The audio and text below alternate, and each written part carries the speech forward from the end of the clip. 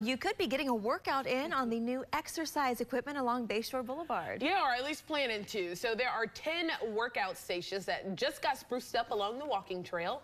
You'll find them between West Bay Street and South Rome Avenue. While on a walk or a bike ride, you can stop and get your pump on there just like them. Tampa General Hospital leaders say they worked with exercise experts to bring in diverse equipment fit for anyone at any level. We're going to have QR codes that connect you to videos so you can learn how to use the equipment and get some fun, fresh ideas for working out. This is all a part of Tampa General's Tampa Well initiative. You know, Lee, I've gone on like a bike ride, a walk there, and I did kind of stop and try to do a little something. Right, and so it's so nice to have that option there in our beautiful days that we have.